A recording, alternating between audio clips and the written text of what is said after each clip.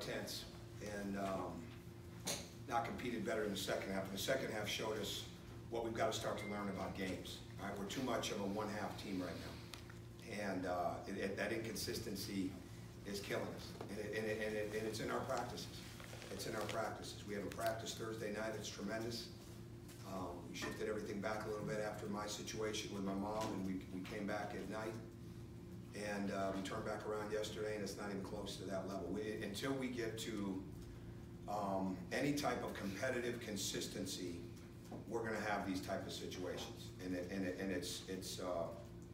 it's not discouraging, but it's disappointing because we're better than that. And the second half, we were playing with not only great energy, but the freedom that we were trying to play with in the first half, which we made it harder than it had to be. We tried to attack their pressure and not practicing or not carrying out what we tried to practice with to get the ball advanced the way we wanted to do it midcourt, not have it sit at midcourt, get it to the corners, get it driven out, to cut off the slots and wings because of the way people load up the elbows defensively on us so much right now, daring us to shoot it, because they know we don't have a downhill driving team. We don't have guys that can just go get baskets. There's a lot of guys in this league that can go do that. We're not that team. So we have to keep manufacturing ways to get our movement, get our shots, and it can't just be ball screen, even though we got more of those. But first half, there's too much. We're just not attacking. Second half, we're attacking and we take the lead. And we look like two different teams. It's got to look like that the same too. It's my responsibility. We got to keep finding a way to get more consistent play. Whether it's the Vanderbilt game, we hang in there in the first half, boom, we break it open in the second half. Kentucky game, we're right there in the first half, we don't come out. And it's not that we're trying to break away. We don't keep attacking. There's just not a level of competitive consistency, like I said at the beginning. But Florida's a really good team. I think both teams played really desperate in the first or second half. They played a little more desperate in the first half than us. Their pressure, we had no intent of having their pressure get us back on our heels, but it did, because there's two ways to attack the press. You either attack it and you try to score, or you break it. And in my estimation, they'd much rather have you break it, all right, than be dealing with a shortage of time on the shot clock, and then that plays right into their hands. We had no intention of doing it, and it always helps when you get stops so that they can't get into their press. But the first half, we let that get us back on our heels. And again, that's because we just don't have enough attack downhill guys that can just break through that type of pressure. So we got to keep manufacturing ways to do it. But I loved our crowd. It was as loud as it's been, especially when Mike had to call timeout, and then when we took the lead, the crowd was unbelievable. It was unbelievable. We had a ton of recruits here today, just an example of what this place can become for us. So I'm angry about it because I think these guys are better than that. I want them to get a little angrier about it, and I want them to see that they're better than that. And we've got to start learning. It's hard.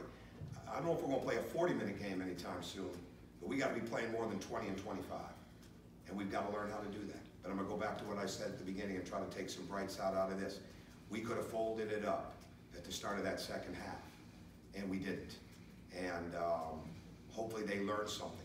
I'm just getting tired of learning these lessons of these guys, them learning lessons that they're better than what they think and better than what they play. And if we stay true to a game plan, if we stay true to the movement, if we become more and more physical on the glass, if we stay true to what we need to do defending the ball, if we could ever get tougher on the ball. Mike, you got me on the count here because I know I'm going way too long right here. All right? If we could ever get tougher on the ball, we do that much better. But I know you got questions, so. Coach, obviously our condolences for everything. First of all, how is your family doing, and how challenging of a week was it already? Yeah, it's hard. I mean, you can imagine, and I hope if you've never had to go through it, I hope you don't.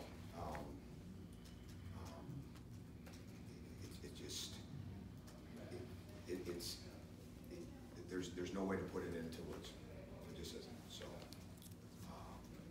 just doing our best and trying to do the best for my family and keep myself as locked in and as it can possibly be, and go from there. like you said, a whole new team came out of the locker room after the half. Was there somebody on the team who said something? Was there something that you said to get them back in the right mindset? I don't know. I don't know. Yeah, it wasn't negative. You know, we needed to reaffirm what we wanted to do against the pressure, and we needed to move some people. The way we were attacking in practice with some guys was not the way we were attacking in the game. And so we needed to move some people around adjustment-wise that way. But really, we just tried to simplify it. I mean, pass and cut, right? I mean, you're in the slot. You don't have the ball, cut. If the ball's coming at you, cut. If you make the pass to the corner, cut, right? And just keep the game moving and have the ball find energy, not sit there and wait for the ball. And we did a much better job of that. And we were much more aggressive defensively on the ball. But our deflections, I should just quit keeping it. I've never coached a team that gets fewer deflections, gets less hands on the ball. And when we did, we had some good ones in the start of that second half. We've got to be more active. And some of the things we can't control right now, maybe we can't control that we can't get downhill without a ball screen. Maybe we don't have guys that can just go get a shot like a Kevon Allen can and guys like that. Maybe we don't have that, but we can control how tough we are on that ball. We can control how aggressive we are on that ball. We can control if we get our hands up on the basketball. And we can control better and better if we're taking that first dribble with a bigger step. And that's some of the stuff that hurt us. And when we made our run and when we kept doing a lot of the same things, but then we tried to have a few home run plays. And instead of keeping it as simple as it needed to be. Because what was working in the second half could have continued to work. We just make the simple play, just hit the open man. And really at the end of the day, the more complicated basketball gets, the simpler it needs to be. Hit the open man, cut and move without the ball. The shot goes up on the board, go get it, right? And that's really what it comes down to.